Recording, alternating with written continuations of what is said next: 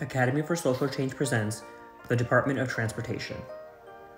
Fatima's family is traveling to visit her grandparents over summer break, and they've decided to take the train to get there. However, the train ride does not go smoothly. Parts of the tracks are covered in rocks, the emergency lights are out, and because there are no luggage racks, they have to keep all of their bags in their laps. Because of the federal laws that regulate issues like track and passenger safety, Fatima and her family could file a violation report with the Federal Railroad Administration, one of the 11 administrations which report to the Department of Transportation. The department similarly regulates highways, air travel, maritime travel, mass transit, and the transportation of hazardous materials. The United States Department of Transportation, or DOT, is a federal executive department and a unit of the executive branch. The president appoints a secretary, who also serves in the cabinet to advise the president. Established in 1966 to combine 31 separate elements of the federal government into one cohesive department, the DOT oversees and administers federal programs, regulations, and laws related to transportation.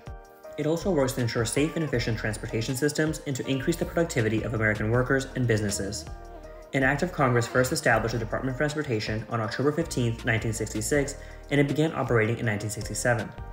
Initially, only 5 administrations reported to the DOT, but the department soon added more as transportation methods continued to modernize, such as the Pipeline and Hazardous Material Safety Administration.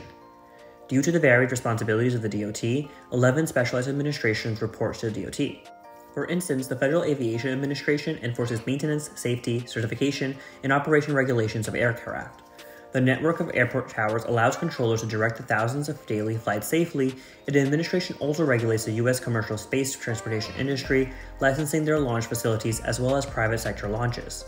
Another essential administration is the Federal Highway Administration, which coordinates with states to develop, build, and improve the national highway system, bridges, and roads. The Federal Aid Highway Act of 1956 created the national highway system, and it had mixed effects. On the one hand, it connected parts of the country which had been difficult to reach before and helped change the nation's economy, making it easier than ever to transport goods to various states. However, the construction of it often went through poorer Black and non-white neighborhoods, disproportionately affecting those who could not afford to move elsewhere and imposing racial boundaries in urban areas. It also contributed to pollution from cars as more and more people began relying on their individual vehicles to travel. The DOT's history is not without controversy. In 1981, the Professional Air Traffic Controllers Organization, or PATCO, attempted to secure better working conditions from the Federal Aviation Administration, or FAA.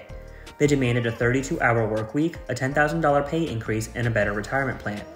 The FAA offered a pay raise, but because they did not meet the workers' other demands, the PATCO decided to go on strike. On August 3, 1981, nearly 13,000 air traffic controllers refused to work. While federal government employees are not legally allowed to strike, several government unions had gone on strike before without penalties. The PATCO strike grounded 35% of the country's 14,200 commercial flights, and President Ronald Reagan declared the strike a peril to national security and ordered employees back to work, though few listened. Their actions resulted in a fine for the union, and President Reagan fired the 11,345 still striking employees and banned them from federal service for life. This decision had serious consequences within the FAA, as it took usually 3 years to train a new air traffic controller. They were short-staffed for almost a decade. In 1993, President Bill Clinton lifted the ban, but as of 2006, the FAA had rehired only 850 strikers. The PATCO strike had far-reaching consequences, even outside of the DOT. In the years before the PATCO strike, there were an average of 300 major strikes in America each year, while in 2018, they were down to fewer than 30.